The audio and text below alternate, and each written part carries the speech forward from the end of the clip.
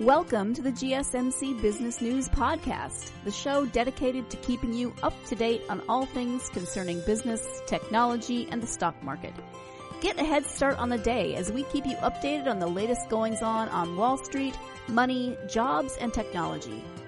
If you're looking for a podcast to keep you informed and ahead of the game in business, the GSMC Business News Podcast has you covered.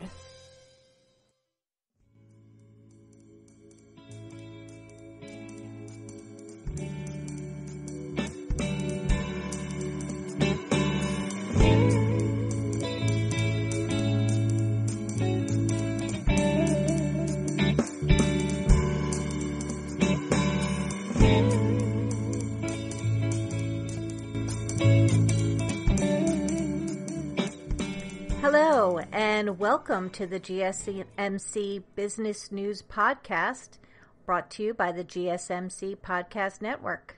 I'm your host, Paula DuPont, and today is May 5th, 2020.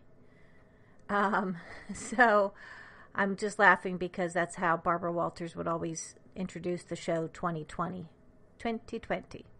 Anyway, I digress. So today's show, we've got a number of things to talk about, business news-wise, things I think you'll find pretty interesting. First, we're going to talk about the latest in the federal aid to small businesses.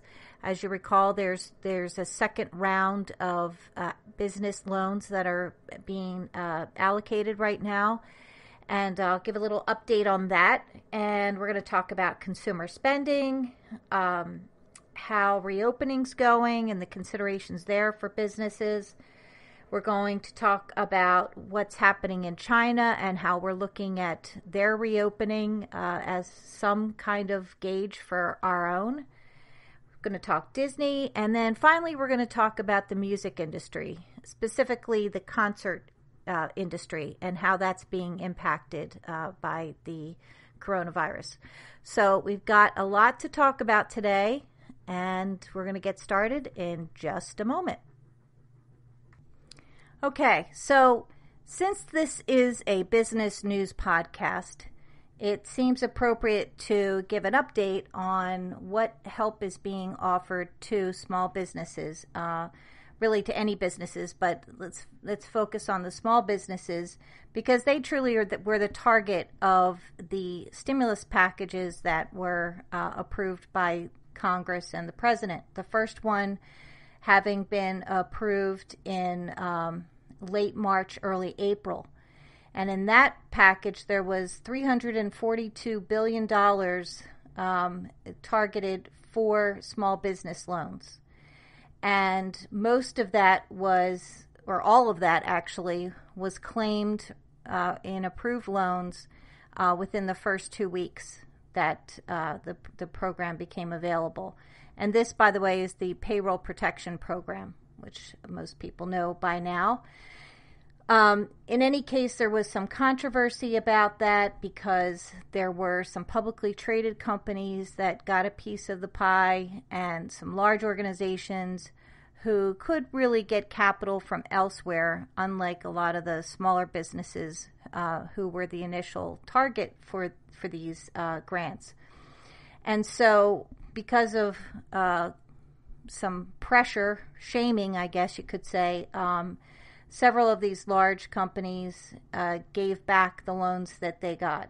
They got, about $375 million worth was returned by companies who found that they could get funding elsewhere to help them through this time. At that point, the average loan that was given was $206,000 per applicant. So that was the average. Now we're into the second round of the program, and that started last week, and there was a total pot of $310 billion, and of that, so far, $175 billion of it has been granted to businesses. So that's about half, or maybe a little bit more than half. But we're a week into the program. I know they had some hiccups early on with the system that they used. That's obviously back and working. But so far, they've had 2.2 million applicants, and the average size of the loans that they're giving are $79,000. So that's $79,000 again versus the $206,000 that was in the first round. So obviously there's still money up for grabs. A lot of businesses are going through banks that they've worked with before, and the banks are more or less facilitating these loans and going through the system, the government-run system, to put in the applications. So I think that's promising news. It sounds like, there's still hope for businesses who are really struggling and to get some of that. Part of the benefit or the problem, depending on how you look at it, is that these businesses will not have to pay back the loan if they use the money towards employees for payroll, obviously, payroll protection program. And the issue's been raised before that for some companies or small businesses that may be coming back, and again, there are many, probably most in this country, that aren't coming back just yet because each of the states is rolling out their reopening plans differently. And it varies by the kind of business that they're in.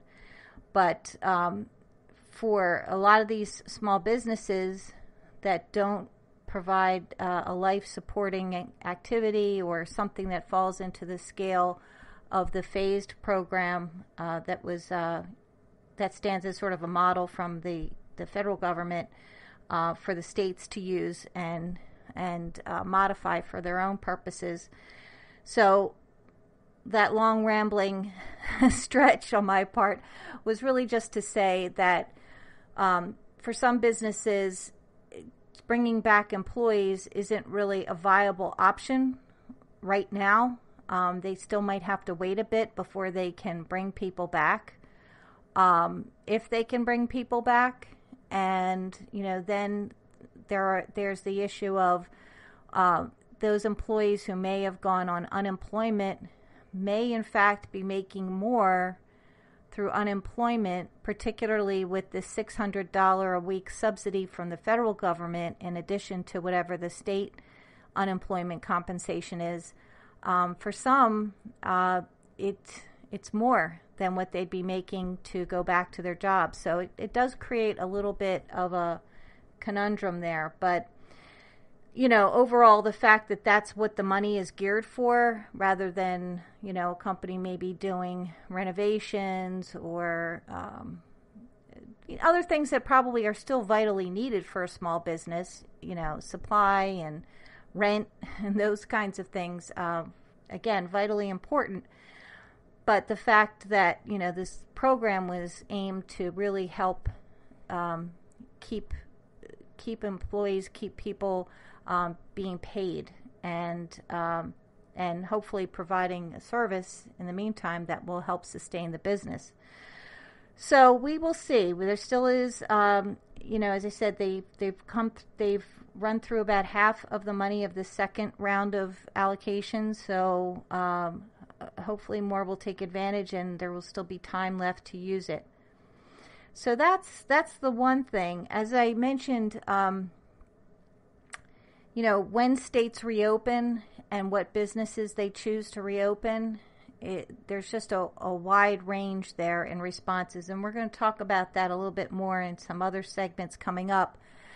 But it's just interesting because just recently another big mixed message came out where governments are anxious to reopen and get the economy started in their places, but at the same time,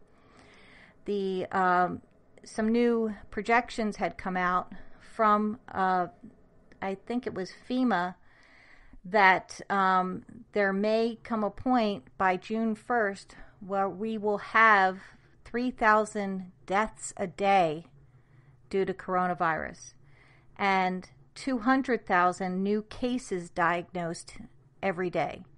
So, and just to put that in perspective, currently the average is about 25,000 a day, and this is obviously across the country. So it's a big leap at the same time that we're trying to reopen businesses.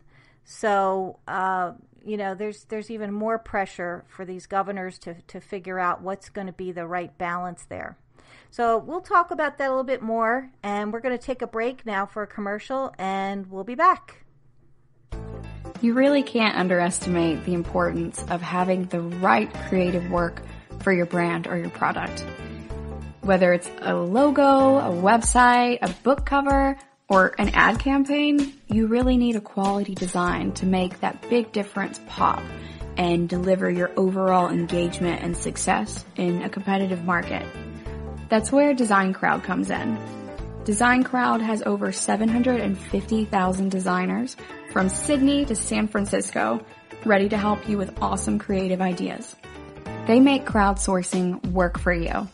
So if you need a logo or you're working on your creative branding, you can go to designcrowd.com and post a brief describing the design you need. And then within about 2 to 7 days, you'll receive up to over 100 different designs from designers around the world. Then you pick the best design and approve payment to the designer. So you're only paying for the design that you want. It takes a lot of the guesswork out of freelancing and out of crowdsourcing. And you don't have to be a huge company like Harvard Business School to use Design Crowd, although they have used it as well. You can start a project on Design Crowd for as little as $99. And if you go right now to designcrowd.com/health and wellness or enter the promo code health and wellness on their website, then our health and wellness listeners will receive up to $150 off of your design project. That's designcrowd.com/health and wellness or entering that promo code health and wellness.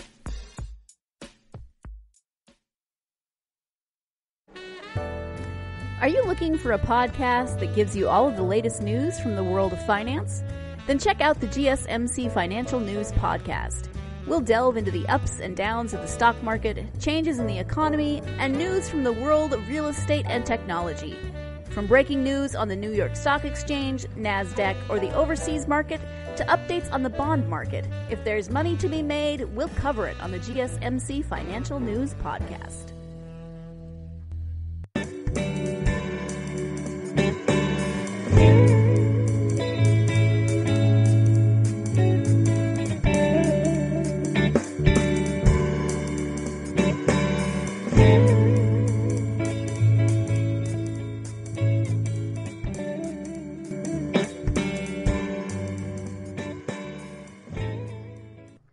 Hi, I'm back, and I just wanted to clarify something that I'd said in the first segment.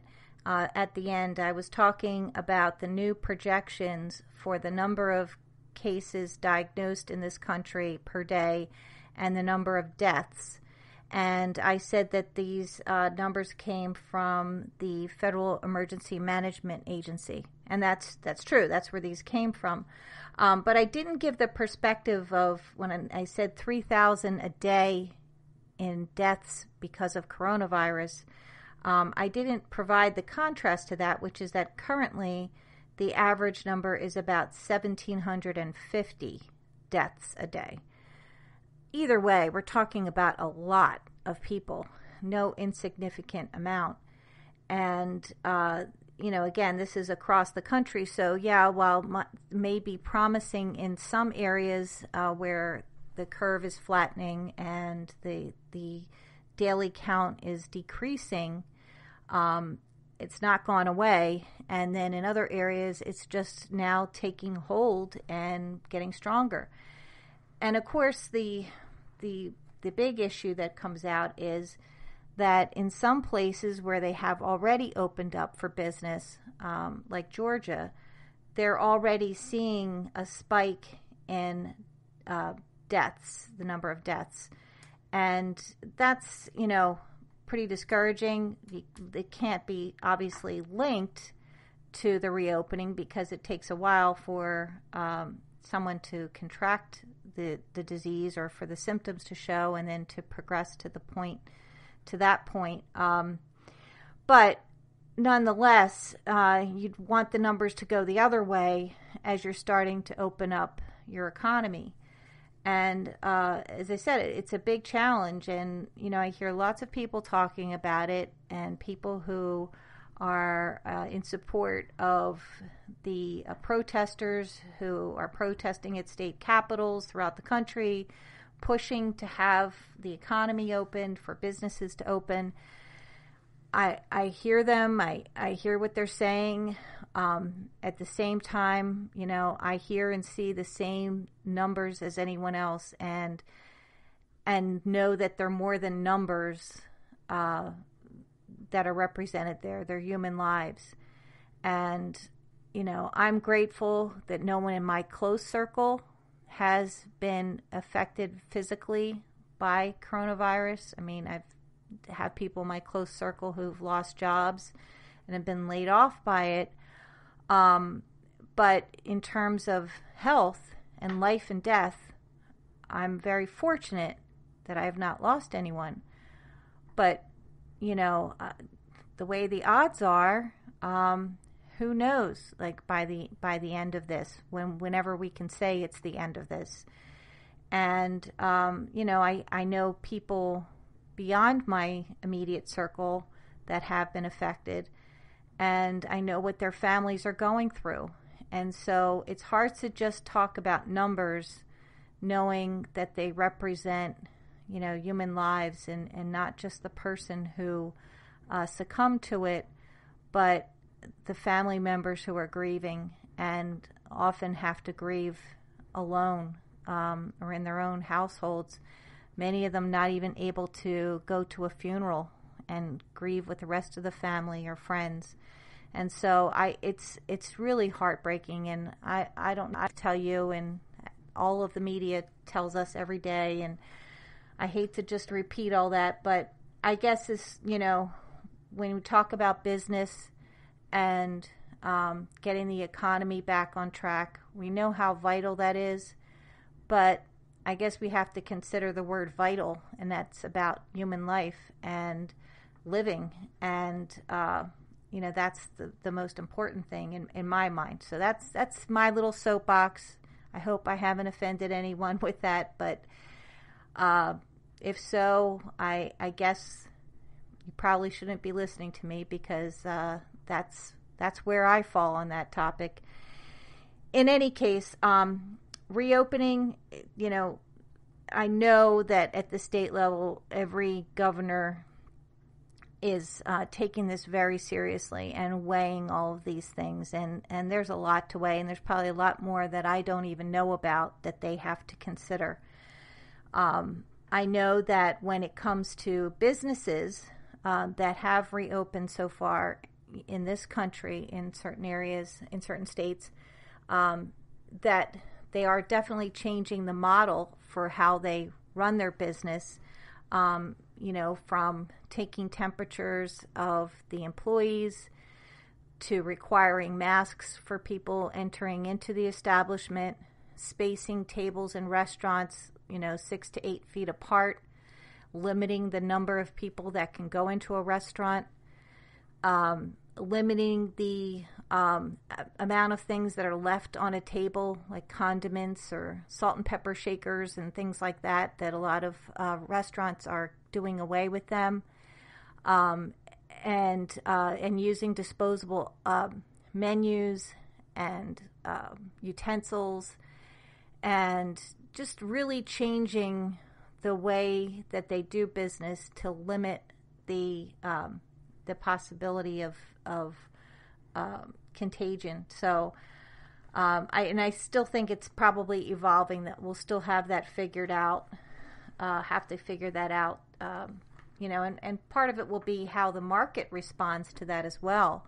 Until we start having people going into restaurants, we won't be able to say just how much, what other are the other issues that will keep people from feeling comfortable again in going to an eating establishment or going to a tattoo parlor or a nail salon or any of the number of other places where they're likely to have some human contact. But that is something that we'll see what happens. We're going to talk. We'll start in a moment, but talk a little more later about how governments or businesses actually are really looking at how things are opening up in China since they are ahead of us.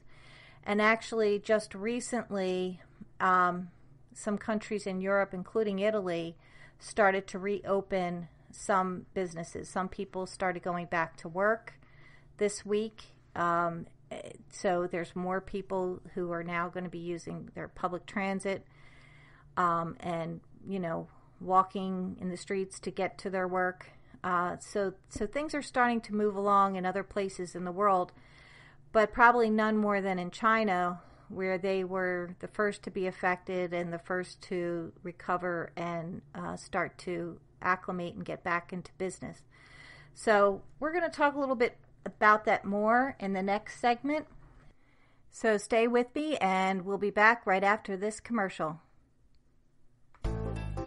You really can't underestimate the importance of having the right creative work for your brand or your product.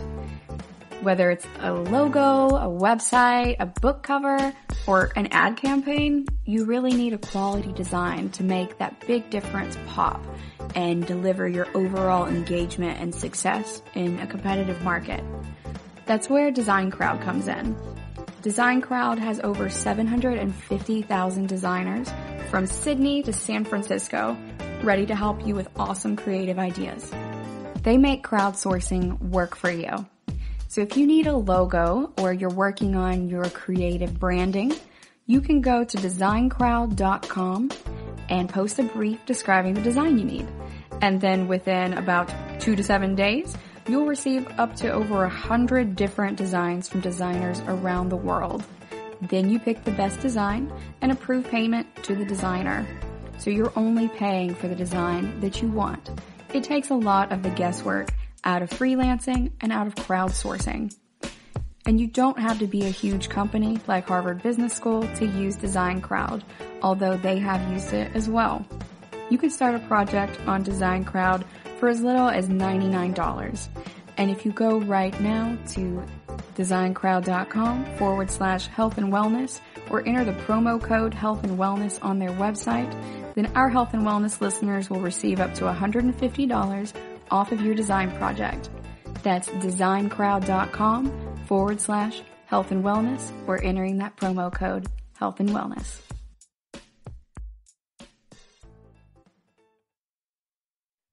Do you work in the world of marketing and advertising? Are you a media buyer or the owner of an agency? Have you been looking for a podcast to help stay on top of all the goings on of those worlds? The GSMC Marketing News Podcast is dedicated to keeping you up to date on all things concerning marketing and advertising. Get the latest marketing news, from what major businesses have planned for the coming year to the newest trends in advertising, from podcasts, digital and streaming, to the old standbys of radio, television, and billboards. The GSMC Marketing News Podcast has you covered, whether you're a marketing agent or a business trying to expand your brand.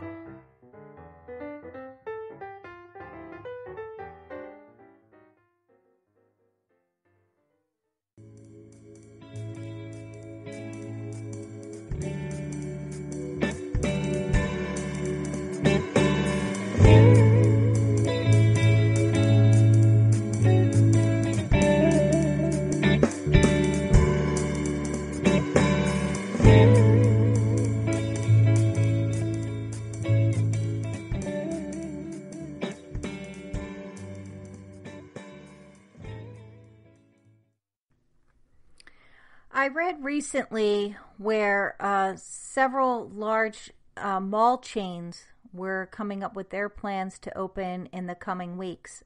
Chains who have malls in different states.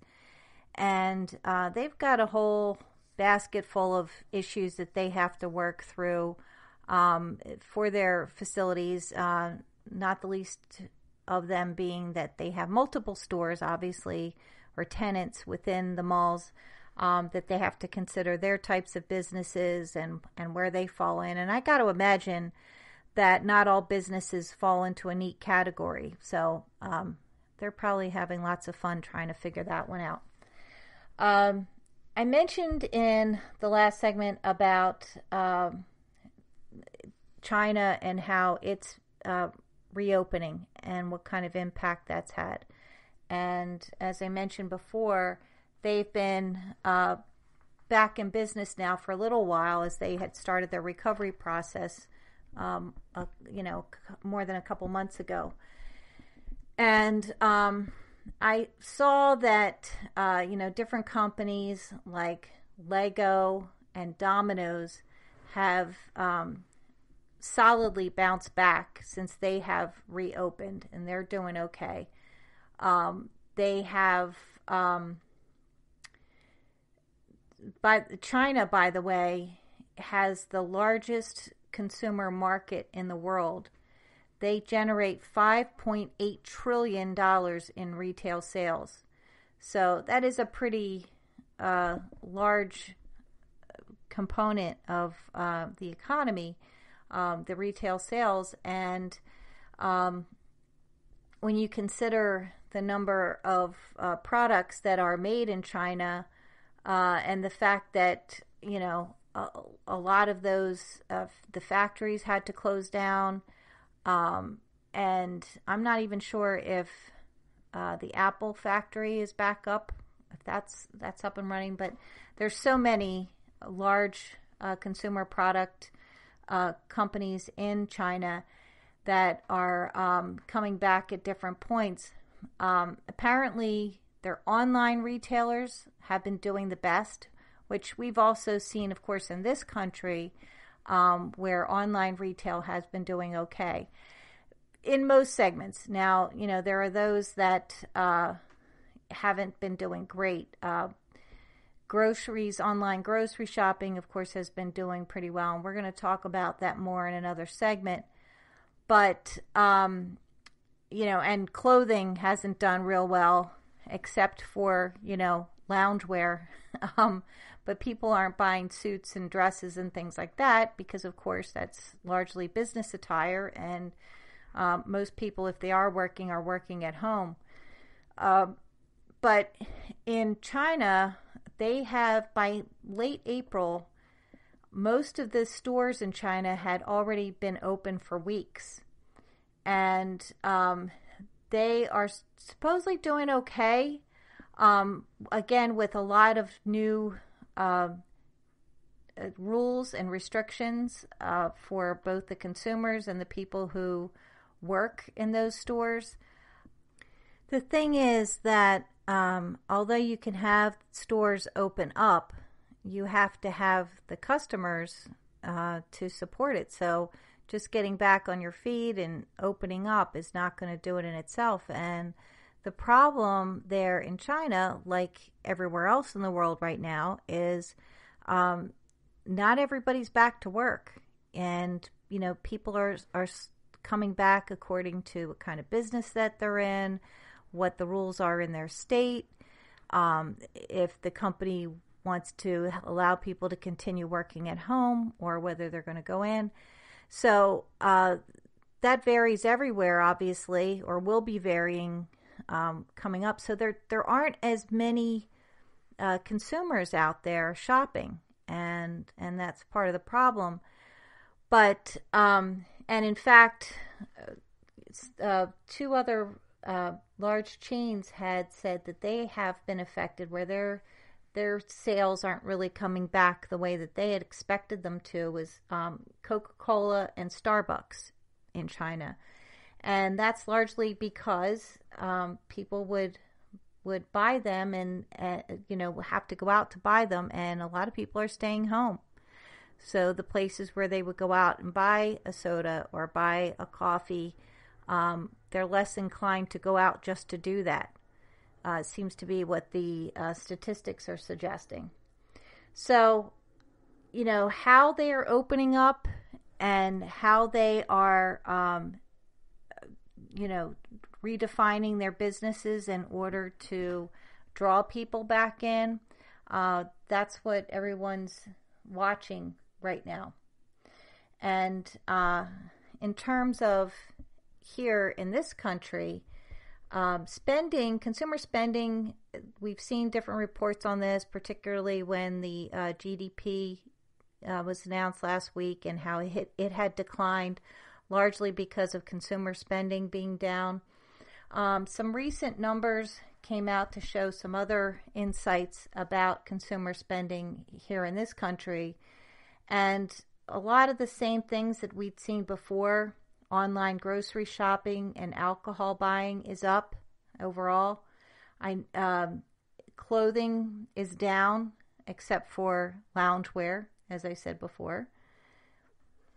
Retail warehouse stores like Costco and BJ's, they went up. They saw an increase in early April.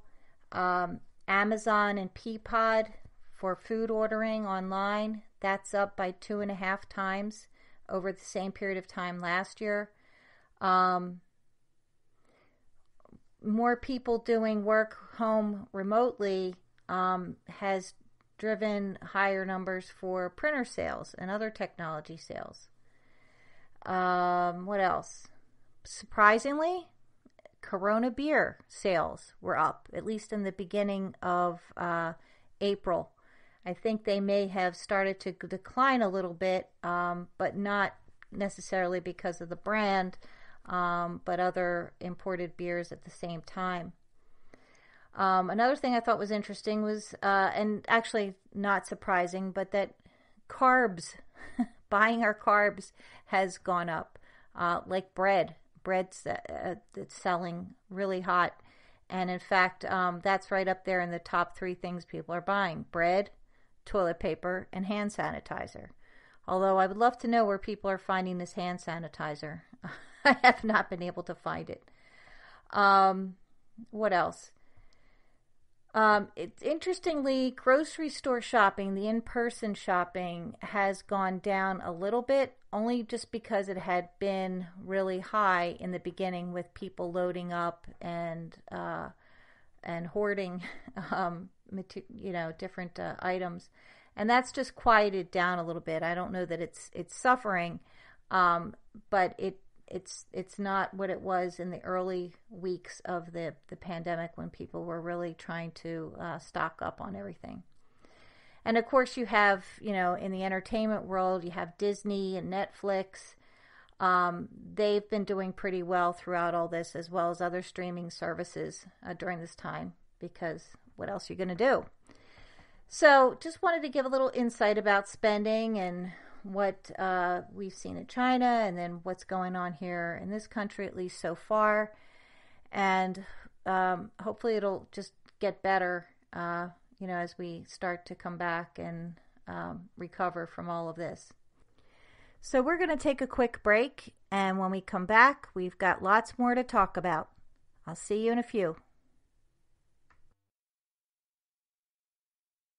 Hear this out. There's a podcast network that covers just about everything that you've been searching. Hey! The Golden State Media Concepts Podcast Network is here. Nothing less than a podcast bliss with endless hours of podcast coverage. From news, sports, music, fashion, cooking, entertainment, fantasy, football, and so much more. So stop lurking around and go straight out to the Golden State Media Concepts Podcast Network. Guaranteed to fill that podcast itch. Whatever it may be. Visit us at www.gsmcpodcast.com. Follow us on Facebook and Twitter, and download us on iTunes, SoundCloud, and Google Play.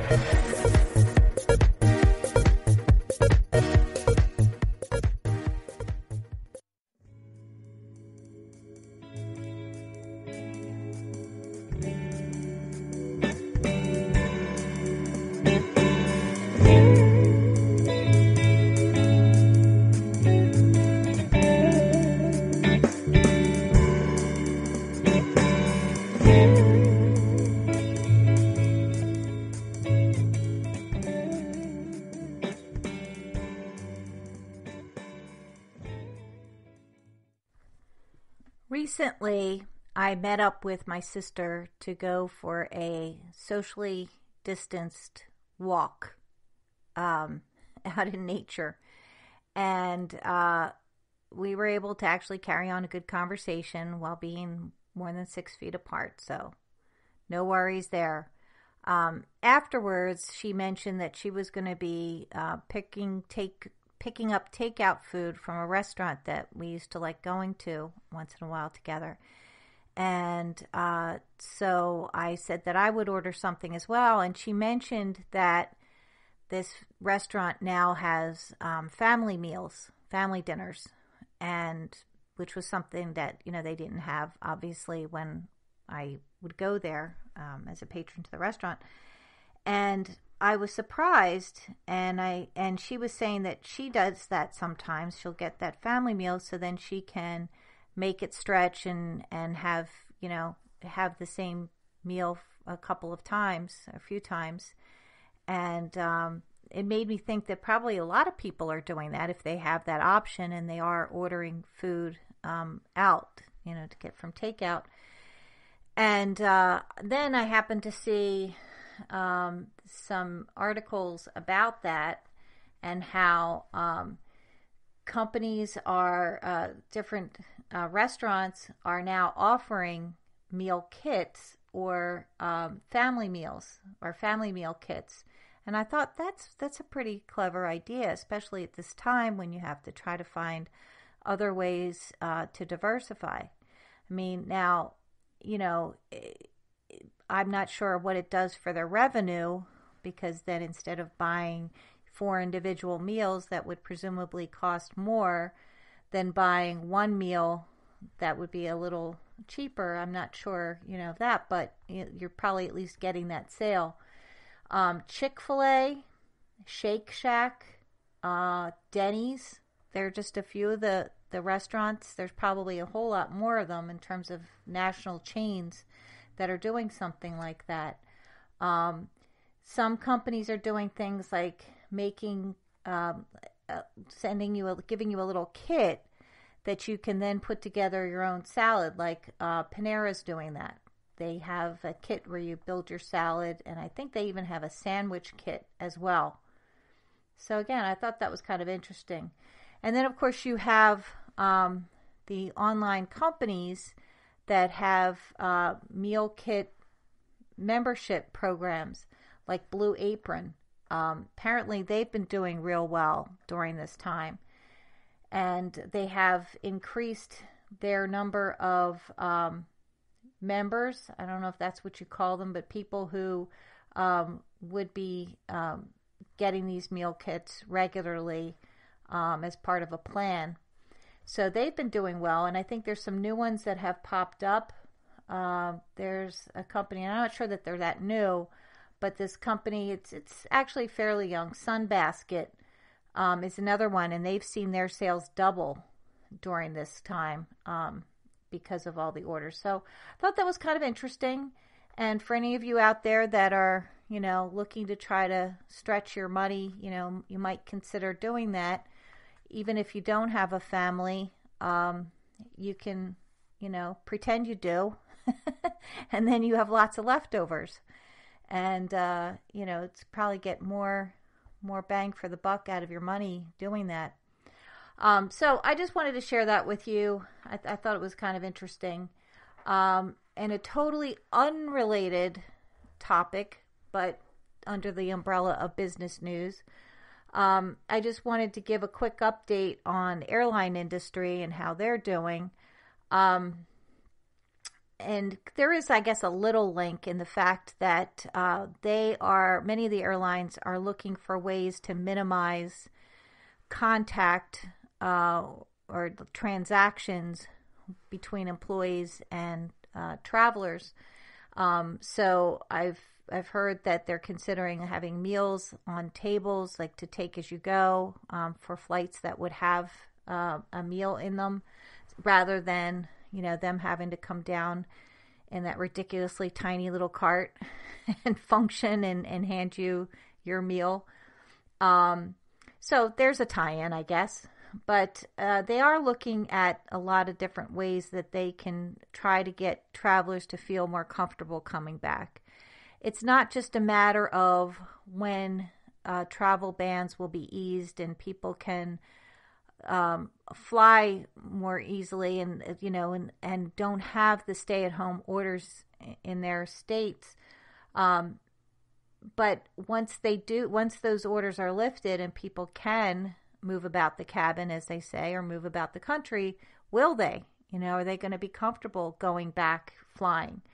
And I think most of the airlines are facing the reality that they probably won't, and they're going to have to do more to make people more confident about the safety of their travel, at least their health safety with travel. So they are looking at a number of things, including it was recently announced in the news that a number of airlines are requiring travelers to wear masks at the gate, at the, obviously in the plane. They are looking at changing some boarding procedures, again, as a way to minimize interaction, but to make it more automated. They're doing more cleaning on the planes, and I've seen some commercials where they show some of the ways that they're going about doing the cleaning to show that it's more a more stringent approach and more thorough. The airlines themselves, even though all airlines were doing fairly well leading up to the virus, or leading up to 2020, many of them have been not doing well and bleeding money every day since the pandemic.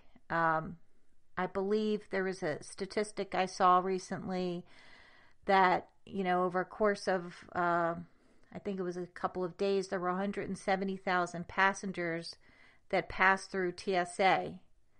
And it was a 93% drop from that same time period a year ago. So that gives you a little perspective. And talking about, what are some of the airlines, how are they doing with it? Well, American, United, Delta, and Southwest had all just recently reported some steep losses in their first quarter of this year, which of course was, included March, which was the beginning of the stay-at-home orders. But second quarter will also reflect these losses as well. I mean, it's likely that they will, just because of how many millions are being lost every day, millions of dollars being lost because of the lack of people on flights. So, again, just wanted to give a little update on that. I think the fact that they're going to require passengers to do their part and containing any germs, by wearing masks and socially distancing, will be a good thing for everyone. So more on that as time progresses. And, I, for one, I'm anxious to get on a plane and travel somewhere. Probably wouldn't want to do it next week, but I hope sometime this summer. And that's, of course, one of the busiest season for the airline industry. So we'll see what happens. We are going to take another break. And when we come back, we're going to talk about Disney. There's a whole lot going on in the Disney empire. Some good, some just typical of effect of coronavirus. So more on that when we come back.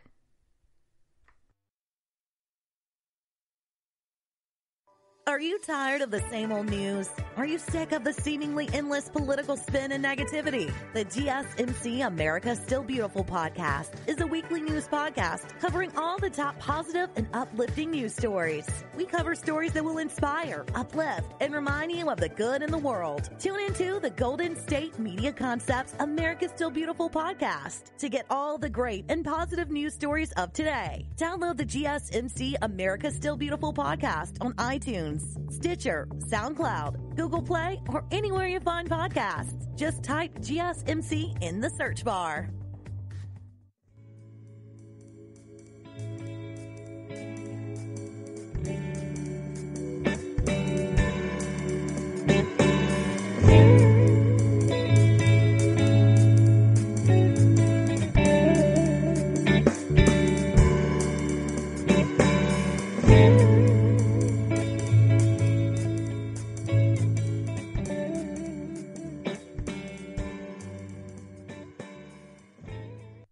Hi, I'm back.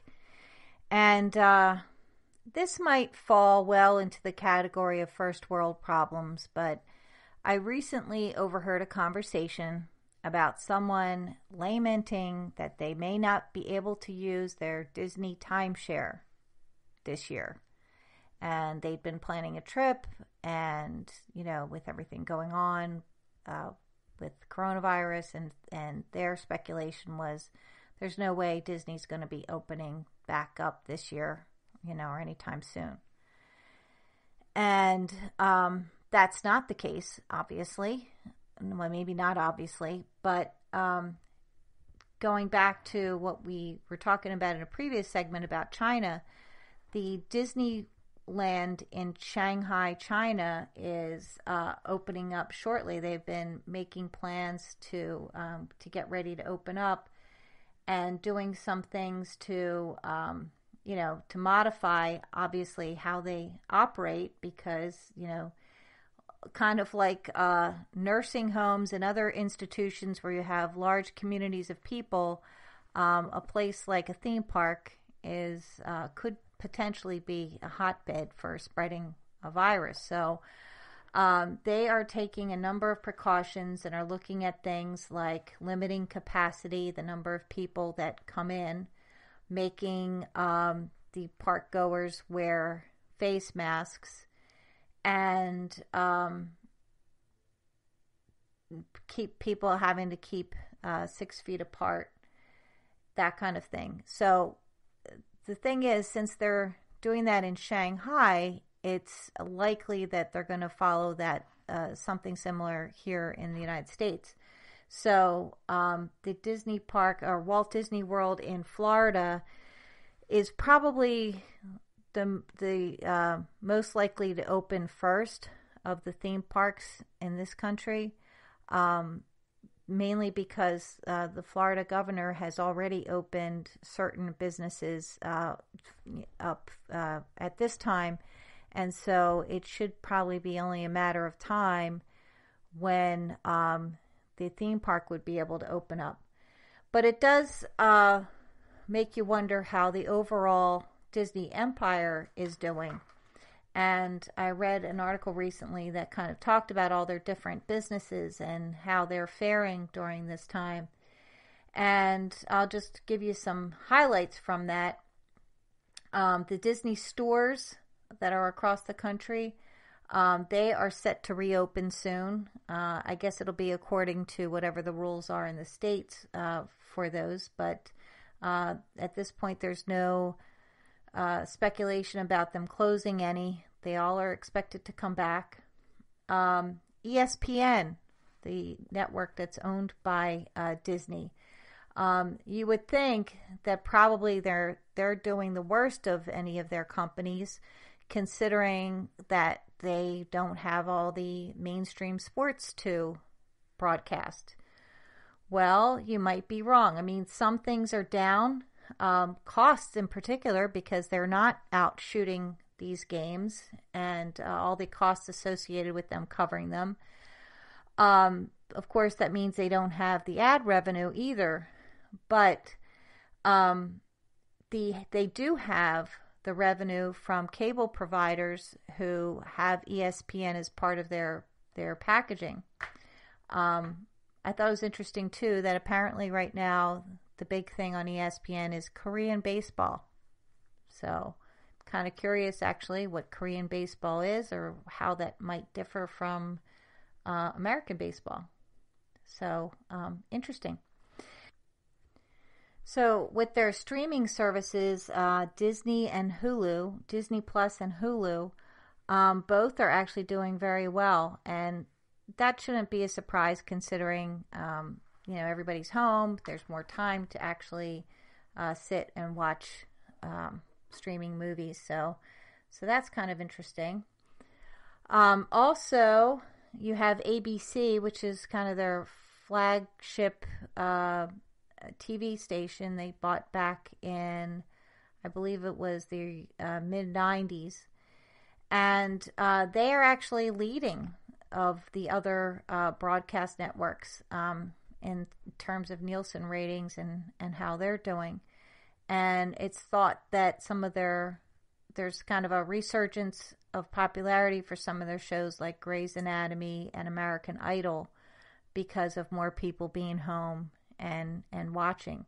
So they are, though, in kind of a holding pattern in terms of new pilots, new shows, as probably are other networks as well, because they haven't been able to shoot. They have about 14 new pilots that were in production prior to the shutdown, and so they have been halted for a while and not really seen as to when they will start returning back into production. Disney cruise ships. Apparently they have 4 cruise ships and 3 are under construction. And the newer ones that are under construction, they weren't anticipated until at the earliest maybe early 2021. However, they've had to, they'll most likely delay the launch of those ships because of the fact that construction's been halted for them. But the cruise ships that they do have a total capacity of 13,400, and of course shipping's on. Their cruise lines are on hold as well. So not a good area there, and it's probably going to be a while before they are back at sea.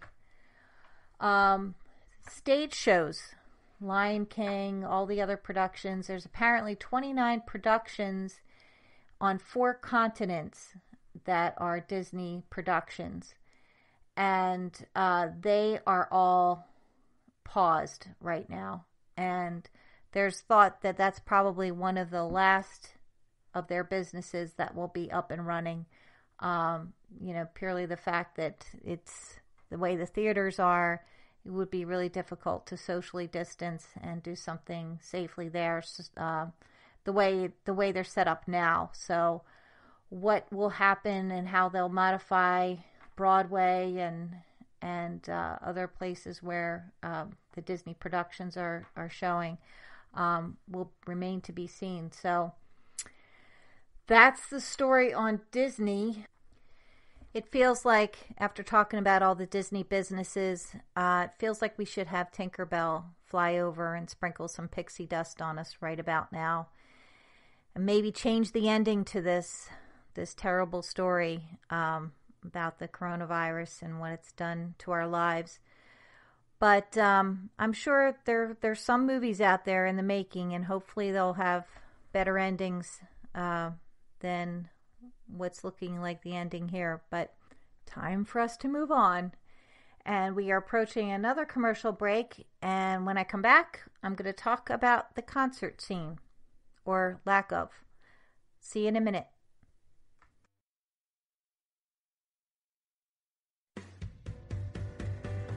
The Golden State Media Concepts Travel Podcast, the show that gives you advice on everything travel. We explore places you've always wanted to go, as well as giving tips for traveling in those places. We'll give you advice on the best sites for travel tips, information, and discounts. Join us as we travel the world, explore cultures, and meet new people. The Golden State Media Concepts Travel Podcast has got you covered. Download the GSMC Travel Podcast on iTunes, Stitcher, SoundCloud, Google Play, or anywhere you find podcasts. Just type GSMC in the search bar.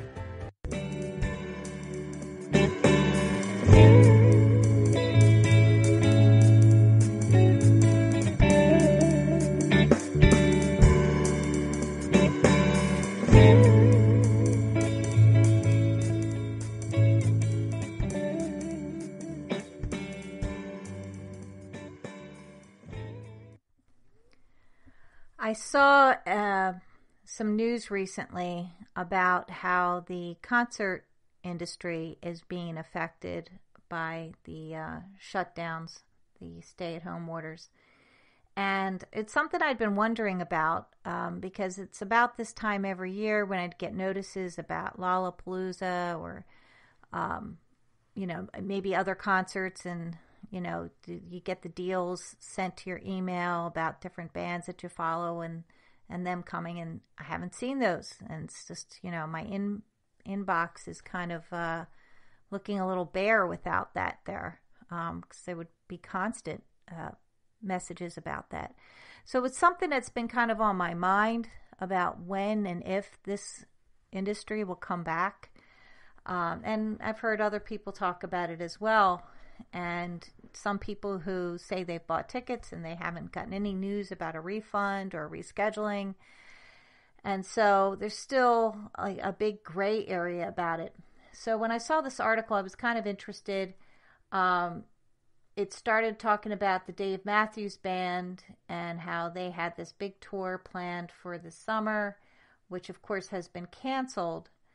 And where they, like a lot of bands, make a good deal of money on their merch, their concert or their band's merchandise. That's like a big significant part of the concert business. And apparently that's where most of the sales for merchandise come from rather than online or going to the sites. In fact, global music merchandise grew to $3.48 billion in 2017. And 80 to 90% of sales happen on tour. So, not only do the bands not get paid for not performing, and of course, don't have the revenue to pay for their support teams and all the other people that travel with them and support their bands, throughout the year, but they're not getting the revenue from the merchandise. But the Dave Matthews Band, apparently like other bands, is honing in on a particular type of merchandise that they are branding with their symbol, and that's the face mask. And apparently you can go to different bands' websites and they will feature face masks with the logo of the band on it. So I thought that was kind of interesting. It's not going to make up for the lost revenue of the concert tours and the merchandise, the other merchandise, the t-shirts, for example, which were always like a big moneymaker, but I think something that sold more at the concerts themselves than online. They're not going to have that. But it does make you wonder about the whole future for this industry. A couple of years ago, which was the last time that I went to Lollapalooza, and it was like my third or fourth time going, and you expect it to be crowded. That's part of the whole deal with a music festival. And it was. But this particular time, the last time that I went, which turns out it was also the year when there was that sniper who was the one who eventually killed all those people in Las Vegas. He had actually gone to this Lollapalooza and had planned on shooting people in the crowd there, which I obviously didn't know about at the time. It never came out till after the horrible incident happened in Las Vegas. But aside from that, what stood out for me about this concert was the fact it seemed like it was just really oversold. It was more than a crowd. It was just wall-to-wall people, and it was one of those things where it was almost scary when you're walking down the main thoroughfare where a lot of the tents are on one side and the food concessions are on the other. And if you were traveling midstream with all the people and you needed to go off to the right or left, you better plan on it for a quarter mile beforehand and just slowly edge your way, against people and coming from every direction. And it was, you could get stampeded if you paused for a moment, because that's how swiftly the crowd moved. And that's just the pure volume of people. And in fact, at the end of the day, had been waiting for Muse to play, and was so lucky to get up closer to the stage, but that's only because it was raining and a lot of people had left, but a lot of people hadn't left. And so when about 3 songs in, the band announced that they were told they had to get off the stage, they had to stop performing, even though they wanted to continue, but they were advised that the whole park was shutting down and everybody had to leave. It was scary. You basically had, hundreds, I know it was over 100,000 people, but tens of thousands of people trying to pour out of maybe 3 exits, and some of them that weren't really designed for that kind of volume of people to move that quickly. So it was pretty scary at that, and that was pre-pandemic. And so I can't imagine we're going to have that kind of scenario again anywhere, even as we socially distance ourselves from this pandemic in the rearview mirror. But still, just to even have a crowd half that size, 50,000 people in an open park, is that going to be possible? It's just, it's going to be interesting. And, unfortunately, the local businesses and that set up for that time, they're affected. The ones that travel with some of these bigger touring companies, they're obviously affected. I mean, there's just so many effects of that when you have a large event like that, or South by Southwest or Coachella. And I think actually Coachella's still on. I think it was pushed to the fall. I don't think it was canceled altogether, but I think they're still probably trying to figure it out, how they're going to do it.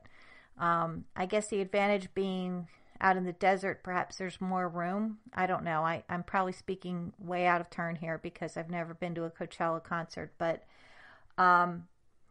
it is going to be interesting. It's got to reshape how these are being done. That same article that talked about the Dave Matthews Band mentioned that some of the larger concert production companies are looking at streaming, and that may be a possibility, but how that will work, who knows? So I think this is a real time for innovation, for people to really try to find a new way to satisfy that hunger for live music that we all have. Well, that about does it for me. I know we covered a wide range of topics today. I hope that you learned something or were inspired by something you heard today, and we appreciate any little bit of feedback you could give us, either on our Facebook page, Twitter, or Instagram. And please remember to subscribe where you get your podcasts. Again, this is Paula DuPont signing out for the GSMC Business News Podcast. Good night. You've been listening to the GSMC Business News Podcast, part of the GSMC Podcast Network. You can find this show and others like it at gsmcpodcast.com. Download our podcast on Apple Podcasts, Stitcher, SoundCloud, and Google Play. Just type GSMC into your favorite podcast app to find all of the shows from the GSMC Podcast Network. From movies to music, from sports to entertainment, from business news to weird news. Please subscribe to the podcast and follow us on Twitter and Facebook. Thank you, and we hope you have enjoyed today's podcast.